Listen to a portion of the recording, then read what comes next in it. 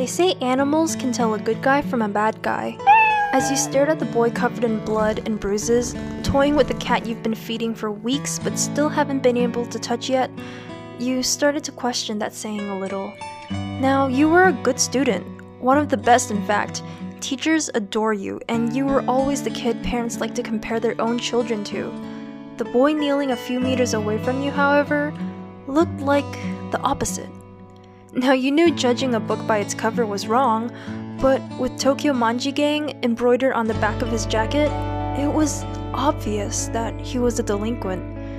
Seeing the cat that bares its teeth every time you get too close show its stomach to a random delinquent, a feeling of jealousy sprouted from the pit of your stomach. That's a scary look on your face. You hadn't realized that the boy had already noticed your presence. It was his sudden remark that made you aware of just how tightly your brows were knitted and how blown up the sides of your cheeks were. You look like a pufferfish, the boy laughed. Shut up! And who are you anyways? Like a lion whose territory got invaded, you were pissed. The boy pushed himself up from the ground, slowly dusting off the dirt on his pants. He wore a wide grin on his face. I'm Baji Keisuke from class 3. You're the kid who feeds this little guy during break time every day, right? You were taken aback by his closed-eye smile, one that was completely genuine and pure, showing an innocence that didn't seem to match with his attire. Somehow, though, it suited him. Without noticing, your cheeks began to burn. You felt a tight squeeze in your chest as your heart seemed to skip a beat. Baji Keisuke. Class 3? You slowly uttered his name, digesting the meaning behind his words. He seemed to know you, and from his self-introduction, you two go to the same school. His name does sound familiar. Oh, experiencing a light bulb moment, you finally remembered where you heard the name Baji Keisuke.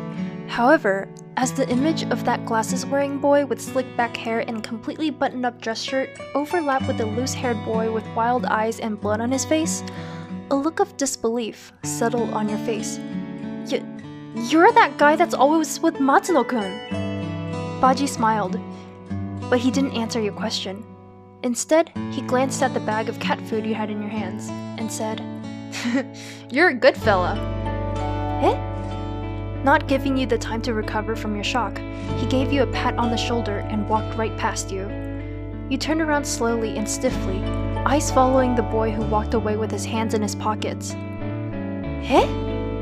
You still had trouble believing that this delinquent is the same person as that nerdy-looking kid from class 3. One fateful meeting is usually all it takes. Before that, you had nothing to do with one another. Although he dressed kind of funny, you never paid him much attention in school. Now, whenever you see him in the hallway, you can't help but think of that blood-covered delinquent playing with the stray cat. Hey, honor student! He seemed to have taken a liking to you, because from that day on, he'd always greet you whenever he sees you. However, he didn't seem like he was particularly interested in you either, since he didn't even bother to learn your name. You thought whatever link you two had would eventually fade out, for you didn't want to get involved with delinquents. Fate, on the other hand, just loved to toy with you. Hey, honor student. A voice interrupted you while you were drinking your strawberry milk during lunch. You looked up to find a familiar thick-framed fake glasses and smooth, slicked-back hair. It was none other than Baji Keisuke. Behind Baji stood your classmate, Matsuno Chifuyu. Your body tensed up, the milk held in your mouth unable to swallow. Help me study! He held up a piece of paper which you recognized as the mock exam from last week. There was a number written in red on the top right corner. Upon seeing the number, the milk you held in your mouth sprayed all over Baji and Chifuyu. You coughed violently due to the choking sensation. 5 points? It was your first time seeing single digits on a test. Oh shit. You looked up at Baji and Chifuyu, suddenly realizing that they were covered in strawberry milk that came straight out of your mouth. As you recalled Baji in his gang uniform, hair down and covered in blood, your face turned blue. I'm dead! The anger on Chifuyu's face was obvious. You bat! You closed your eyes in fear as the blonde held his fist up in the air. But to your surprise, the impact never came. You slowly opened your eyes to see Baji holding a hand up, signaling Chifuyu to back up. You watched as he silently removed his dirty glasses, wiping the liquid off with the edge of his blazer, seemingly not bothered at all. Then he put the glasses back on, his lips curling upward, showing his sharp and somewhat cute-looking fangs. So, you gonna teach me, or not? What was said in a lighthearted tone somehow sounded like a threat in your ears, especially after how you spat milk all over him. It was impossible to refuse his request. Okay. And that was how you knelt nervously at the round table with two delinquents on either side. To your surprise, Baji and Chifuyu actually lived in the same neighborhood as you, a different apartment complex, but theirs was really close to your own. You're supposed to represent y as an expression in relation to x, and you replace that in the equation like this. Now you have a single variable equation. You showed Baji. Unbelievable, you thought. This guy can't even do 6th grade math. Oh, I see. That makes sense now. There was a sudden sparkle in Baji's eyes, a wide smile blossoming over his face like a little kid. Not bad, honor student. For an idiot, he sounds really cocky. You held the thought in as you rubbed the shoulder he just patted. Your eyes glanced towards the blonde boy on your other side. Compared to Baji, Chifuyu looked more like a delinquent at school, so you always wondered why he spoke in honorifics when talking to the nerdy-looking boy from class 3. Of course, ever since you saw Baji in his gang uniform, you began to understand a little bit. When dressed properly, Baji looked 10 times scarier than Chifuyu. Baji-kun? Huh? Baji tilted his head up a little, his eyes looking up at you. You gulped unconsciously, for he looked extremely intimidating from that angle. And he sounded quite annoyed too, like he wasn't happy that you interrupted him from his studying. Why do you dress up like that at school? You brought out the courage to ask. Are you trying to hide the fact that you're a delinquent or something?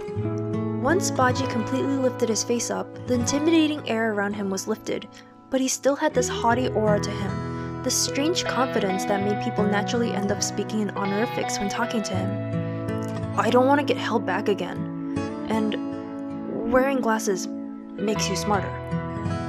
Eh? For someone who spoke with such confidence, his words sounded unbelievably dumb. Of course, you didn't have the courage to point that out.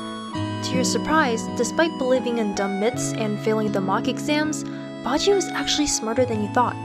After you taught him how to solve a certain math problem, he was able to solve most of the similar problems. He was also good at retaining information. When you showed him the correct way of writing a certain kanji, he can just about remember it without having to go back and look at it again. Chifuyu wasn't as bad as Baji, but he also didn't do that well on the mock exam, so you helped him a bit as well. The three of you studied until the sun went down, and since Baji's mother was going to be home late, he treated you to some Peiyang yakisoba, a brand of instant yakisoba, as thanks. Once you finished helping them with their homework and going over some test questions, you finally went home. Once you arrived home, your legs completely gave out. You were unsure whether it was out of exhaustion or relief.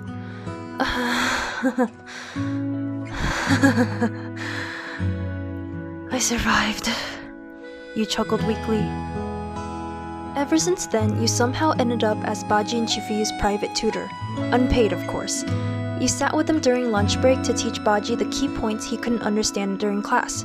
Despite how hardworking he seemed to be in class, you could tell he barely studied at home, especially on the days he came to school covered in bruises and bandages. He was still very far behind, but Baji didn't seem to mind. Baji-kun? Please don't get mad at me for saying this, but you should probably stop getting into fights so much. Huh? You shrieked in fear as Baji and Chifuyu shot you glares simultaneously.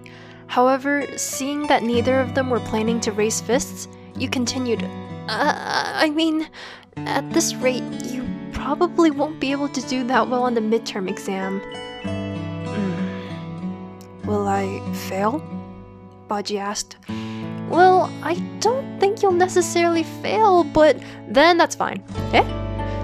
As long as I won't get held back again, it's fine. I see. Wow, such low expectation. Of course, you didn't forget about the stray cat behind the school. On the weekend, you brought some cat food, a clean blanket, and a plastic box. As always, the cat was attracted by the food, but refuses to get close to you. You sighed at the white and brown cat that was crouched under the bush a few meters away, glaring at you. Shaking your head helplessly, you took out the plastic mat from your bag. It's going to get cold soon, so you decided to build a shelter for it. While you hammered down the hooks into the ground to secure the plastic mat, you hadn't noticed that a tall figure was closing in from behind. What are you doing here on a weekend? Ah! You jumped as all the hair on your body stood. You whirled around to find Baji looking down at you. He let his hair down and ditched the glasses. He wore a simple gray t-shirt and black baggy knee-length shorts with worn-out gray sneakers, completely different from his nerdy attire at school. Oh my god. You let out a sigh of relief, patting your chest to comfort your racing heart. You scared me. Scaredy cat, Baji scoffed. I could ask you the same thing. Coming to school on a weekend isn't very delinquent-like. You returned Baji's original question back at him. Baji lifted the plastic bag in his hand and he eyed the cat, which was slowly making its way closer to the two of you. Your brows furrowed. That damn cat wouldn't even let me get close to it. And now it's coming straight for Baji? The long-haired boy squatted down next to you, his arm resting over his knees as he checked out your work. What's this? I'm building her a cat house, you said. Him. What? It's a him. Baji pointed to the cat who crouched down next to him, allowing the delinquent to scratch the back of his ears. How did you... You know what? Never mind. That's right. The cat wouldn't even let you get close to him, so there's no way you could have known his gender, whereas that little rascal has flipped over on his back multiple times for Baji, so it's no surprise that Baji would have noticed whether or not it has anything between its legs. You didn't notice Baji staring at you while you continue building the nest, nor the smile on his lips. So, looks like you're finally not scared of me anymore. You stopped your hands, confused by his out-of-the-blue statement, but you didn't realize just how close the two of you were until you turned your head. For the first time, you noticed how handsome he was. Unlike your other classmates, Baji seemed to have already lost his baby fat. Perhaps it's because all that fist fighting he does outside of school makes a great workout for him. His body is much taller and more muscular than his peers. There's this sharpness in his eyes that made it difficult to avert your gaze. He had a really nice, tall, straight, button-shaped nose. His fangs were a signature feature of his, and although you never admitted to this to anyone, you always found them cute, especially when he smiled. Who says I'm scared of you? Distracted by his good looks, the words you meant to say with confidence came out as a stutter. Baji let out a loud snort, shoulders shaking as he chuckled. I take that back. Feeling a little exposed, your cheeks became dusted by a dark shade of pink, and you turned away and pretended to fix your bangs to hide your embarrassment. At that moment, you failed to notice the softness in Baji's eyes as he gazed at you. After minutes of an unsettling silence between the two of you, Baji stood up and patted the dust off his knees. Hey, honor student. You looked up at him. I just want to let you know that I didn't mean to scare you. You're a great fella. You didn't understand where all this was coming from, but for once, you didn't see him as a delinquent anymore. At that moment, you realized that he too was just a teenager, and he would also feel hurt if someone he was trying to befriend was scared of him. In the midst of your thoughts, he had already began to walk away. Suddenly, your legs shot up, and you called his name. It was as if you lost control of your body, and a question blurted out of your mouth before you could even think. Are we friends? He turned around, his big, golden eyes gazing at you. Then, he smiled. It was a big, close-eyed smile that revealed those adorable fangs. Of course! You smiled. You didn't know why you felt relieved by his answer, but you did know that you were genuinely happy. Help me with my homework again, okay? He shouted before turning back around and heading off. Of course! You watched him get on his bike and ride off. It was at that moment that a seed of love was planted into your heart.